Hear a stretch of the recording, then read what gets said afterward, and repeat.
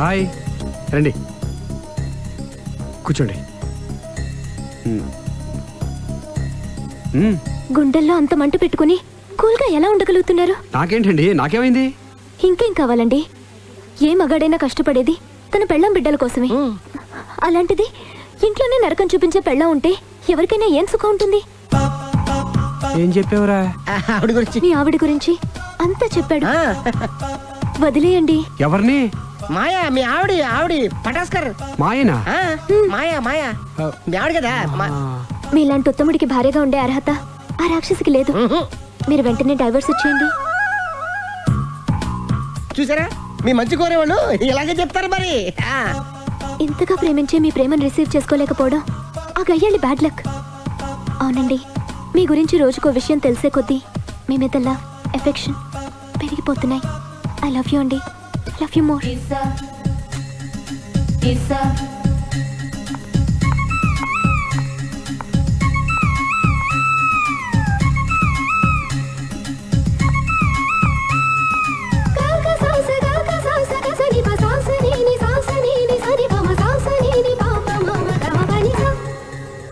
ఆ అమ్మాయి ముద్దు పెట్టింది ఈ చేతికేగా.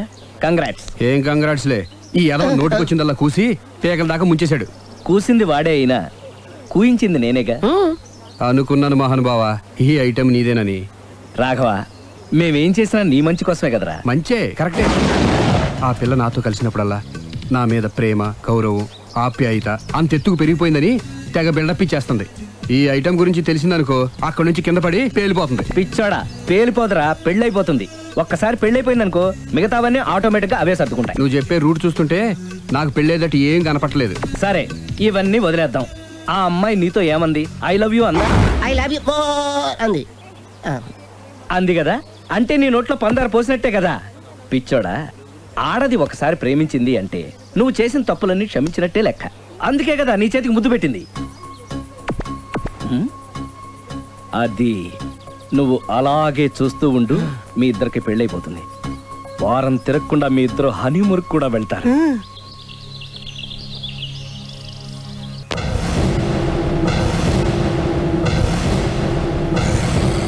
అరే బిడ్డ, ఈ డేంజర్ రాస్తూనే నాకు రాలా?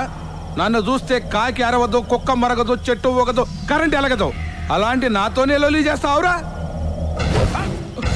నా పేరు బ్లేడ్ బాబ్జీ. నా పేరు వింటే కాకి అరుస్తుంది, కుక్క మురుగుతుంది, చెట్టు ఊగుతుంది.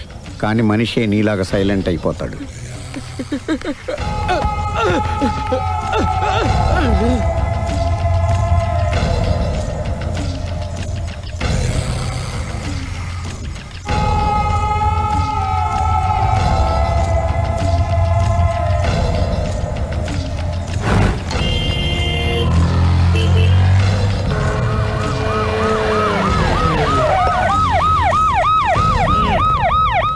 ఏం జరిగింది? చూస్తే కనబడ్డంలా మర్డరు. ఎవరు చేసి ఉంటారు? అదే మనం కనిపెట్టాల్సింది. Mister constable, that is too much. ఎక్కడి వాళ్ళక్కడే ఉండి. ఏమైంది? మర్డర్. మడ్రా? పట్టపగల 10 మందిలో మడ్రా? పట్టపగలు కాదు, మిడ్ నైట్ ఎవరు లేనప్పుడే. దేంతో చేశాడంటారు? బ్లేడ్. బ్లేడా? మడ్రలు కూడా మరీ ఇంత చీప్గా చేస్తున్నారా? కాదు, కాస్ట్లీ 25 లక్షలు. 25 లక్షలా? ఒక్క మడ్ర చేస్తే 25 లక్షలా? నేను డిగ్రీ చదివి 1000 రూపాయలు ఉద్యోగం కోసం రోడ్లంతా అడుక్కు తింటున్నాను. ఒక్క మడ్రకు అంత డబ్బా? చేస్తావా? అమ్మో, చూసింది చూసినట్టు చెప్పండి. పోలీసులకు హెల్ప్ చేయండి. నిజాయితీ గల పౌరులుగా చరిత్రలో నిలిచిపోండి. అద్భుతమైన అవకాశం. మీలో మర్డర్ చూసిన వాళ్ళు కనుక చెప్తే ఇన్ఫర్మేషన్, వాళ్ళకి మంచి ప్రజెంటేషన్స్ ఇస్తాను.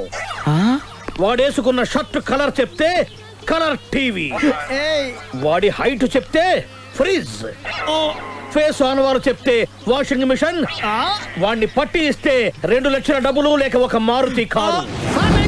ఎక్కడ చూసావురా? కాదు ఆయన. Oh come on. నిజంగా? ఉత్తునే మరి టీకి కూడా డబ్బులు లేవు బాబాయ్. అందుకని ఆ ఎస్ఐ గారు మరీ ఎర్రంగలప్పలో ఉన్నాడు, ఆయన క్యాష్ చేసుకుందామని. నమస్తే సార్. నిజంగా వాడిని నువ్వు చూసావా? నిజంగానే చూశాను సార్. ఈ దెబ్బతో హంతకుండా పట్టుకుంటాను, గోల్డ్ మెడల్ కొట్టేస్తాను. పటా స్టేషన్ కి. సార్, పోలీస్ స్టేషన్ ఎందుకు సార్? మీరు నేను హంతకుడిని చూశానన్న విషయం పబ్లిసిటీ చేశారనుకోండి, ఆ విషయం హంతకుడికి తెలిసిపోద్ది.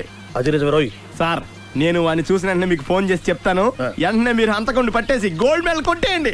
ఓ, నీలాంటి నిజాయితీ గల సిటిజన్ ఒక్కడుంటే చాలు. నీ పేరేదైనా సరే, ఇక నుంచి నువ్వు నాకు భారతీయుడవు, అపరిచితుడవు. సార్ ఇక నుంచి నేను మీకు సుపరిచితుణ్ణి. ఈ ప్రాసలు మానేసి వాడు కనపడగానే నాకు కొంచెం ఇన్ఫర్మేషన్ ఇవ్వు, ఓకే?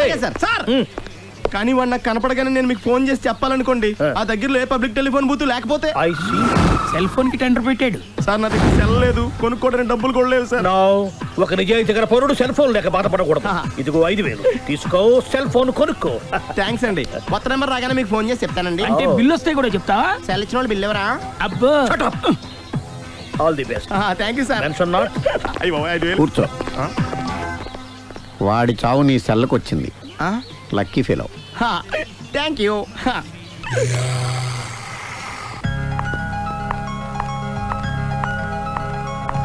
హాయ్.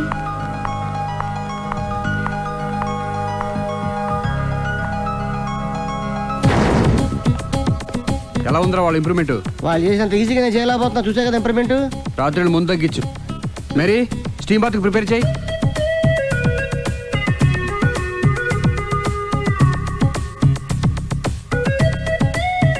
హాయ్.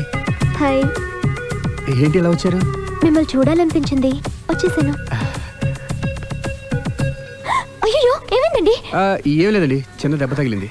తగలేదు. రాత్రి రాక్షస్ తాగేసి వచ్చి కొట్టింది కదా? అబ్బే చిచి, అదేం లేదండి. మీలో నువ్వే ఎందుకు దిగమ్ముకుంటావు? ఎంత కాలం నీ ప్రాబ్లం ఫేస్ చేస్తావు? ఏమండి, మీరు త్వరగా డెసిషన్ తీసుకుంటే ఆడి జీవితం బాగుపడుతుంది. ఒరేయ్, నేను చెప్పేది నువ్వు నీ ప్రాబ్లం కదా, నువ్వు ఎలాగో చెప్పుకో, నన్ను కూడా చెప్పలేవా? ఏమండి, ప్రపంచంలో అలాంటి లేడీస్ నేను ఎక్కడ చూడలేదండి. ఎంత ఖతర్నాకంటే చూసిన వాళ్ళు ఎవరైనా సరే నాలాగే ఫీల్ అవుతారు. మీరు చూస్తే ఇంకా ఫీల్ అవుతారండి. అంతెందుకండి, మీరు డైరెక్ట్ గా వెళ్ళి చూస్తే తెలుస్తుంది ఆవిడ కెపాసిటీ ఎంతో, ఆవిడెంత ఖతర్నాకో. సరే, ఆ అమ్మాయిని చూడాలి.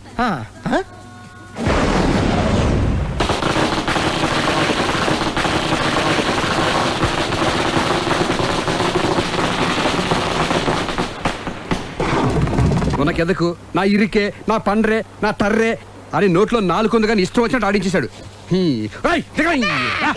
ఆడు ఇప్పుడు ఎందుకు దిగుతాడు? ఆడు దిగడు. అయినా ఇంత చిన్న విషయానికి అంత టెన్షన్ పడిపోతావు ఎందుకురా? ఇది చిన్న విషయమా? లేని పెళ్ళాన్ని ఎక్కడి నుంచి తేమంటావు? ఆఫ్టర్ ఆల్ పెళ్ళాన్ని తేవడం కూడా ఒక సమస్య అంటే? రేయ్, నిన్ను ఊరు నుంచి తెచ్చుకున్న నా బిజినెస్ పార్ట్నర్ని చేసుకోవడమే కాదురా, నీ సమస్యల్లో కూడా నేను పార్ట్నర్ని. నీకు ఒక మంచి పెళ్ళాన్ని సెట్ చేసే బాధ్యత నాది. మంచి పెళ్ళం కాదు మహానుభావా, వాడు కమిట్ అయ్యింది గయ్యాళి పెళ్ళం. సరే, మంచి గయ్యాళి పెళ్ళాం. ఒక్క నిమిషం ఉండు. రేయ్, నువ్వు రారా. నేను రాను. రేయ్, ఈయన ఇక్కడ ఇంకోలాగా సెట్ చేస్తున్నాను కదా, నువ్వు రారా. మీరు పిలిస్తేనే వస్తా. ఎలా సెట్ చేశారు చెప్తాను రా. మా వీధిలో సిరి అనే మంచి అమ్మాయి ఉంది. ఉంటే ఆ అమ్మాయికి నేనంటే చాలా గౌరవం. అయితే నువ్వు లావణ్యని రాఘవింటికి తీసుకురా. తీసుకొస్తే నేను సిరికి నచ్చ చెప్పి సిరిని కూడా అక్కడికి తీసుకొస్తాను. వాళ్ళిద్దరికి అక్కడేం పని? మరదే, సిరిని గయ్యాళ్ళలాగా యాక్ట్ చేయిస్తే అది చూసి లావణ్య దెబ్బకు భయపడి పారిపోతుంది. అబ్బా అబ్బా అబ్బా, ఇలా సెట్ చేసేలా అద్దరెందుకు? అలా పారిపోయిన లావణ్ణి ఎక్కడికి వచ్చి ఆగుద్దంటావు? నిన్ను పెళ్లి చేసుకోవడానికి నీ ఒళ్ళో వచ్చి ఆగుతుంది. ఇదంతా ఇలాగే జరుగుద్దంటావా? Don't worry, be happy.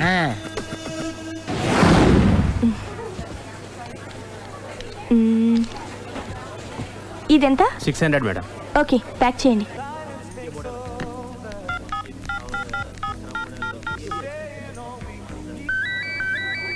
Hello. Hello Siri, how are you? I am fine. India ఎప్పుడు వస్తున్నావు? Any minute. నా కోసం చాలా కష్టపడుతున్నావు. హే, అంతకన్నా ఎక్కువ ఇష్టపడుతున్నాను. Thank you. By. By, take care.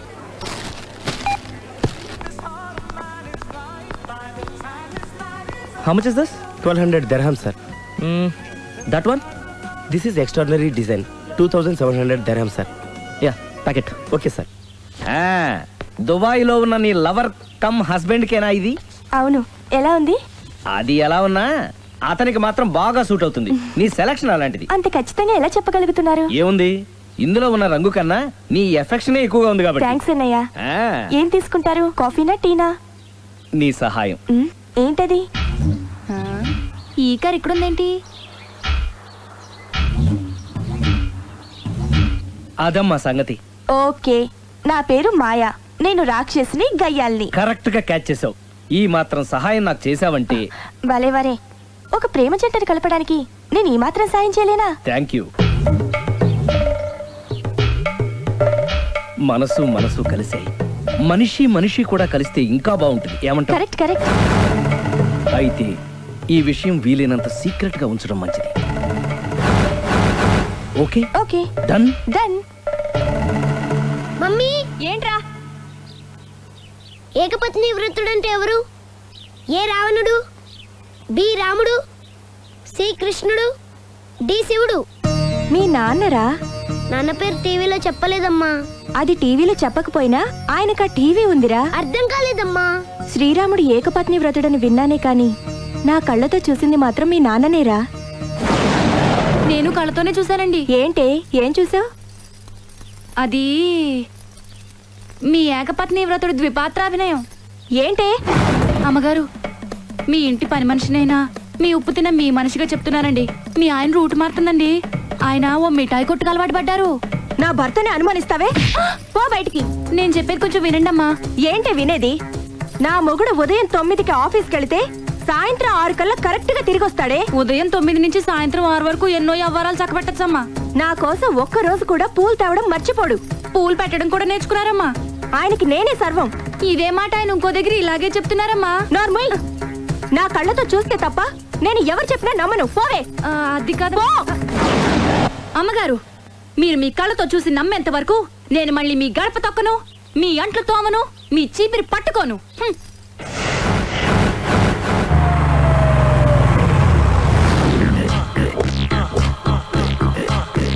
రండి.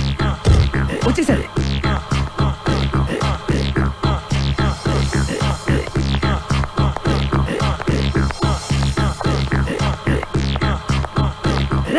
వచ్చేసారు.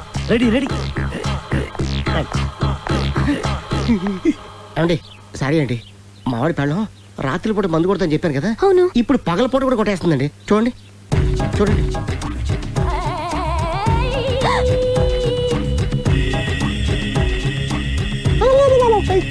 రామా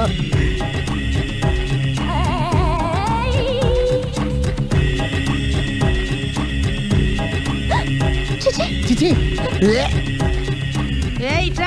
పిలిచావా? పిలిచారా? వెళ్ళం మందు కొడుతుంటే మంచి ఇంకేదైనా చేద్దామన్న బుద్ధి జ్ఞానం లేదా? 5 నిమిషాలు టైం ఇస్తే అప్పడాలు వేయించుకొస్తాను. అప్పడాలా? Tasteless fellow. 1 plate finger chips, 1 chicken tikka ready చేయి. చికెన్ టిక్కా? ఇంట్లో చికెన్ లేదే. చికెన్ లేదా?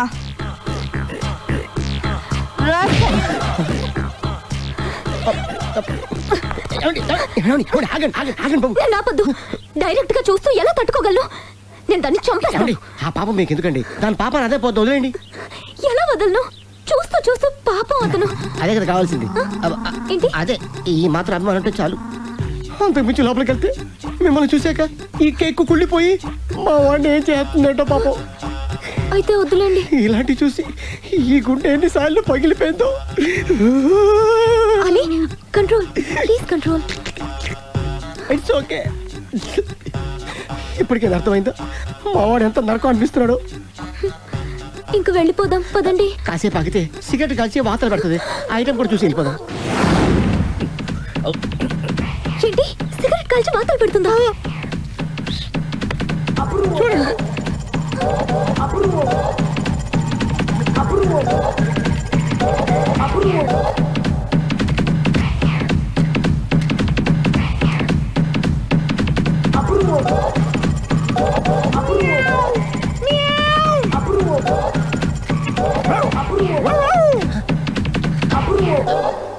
ఏమండి ఆ ఐటమ్ చూస్తే మీరు తట్టుకోలేరు. వెళ్దాం పదండి.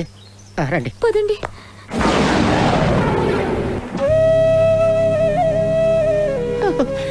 Bye bye bye.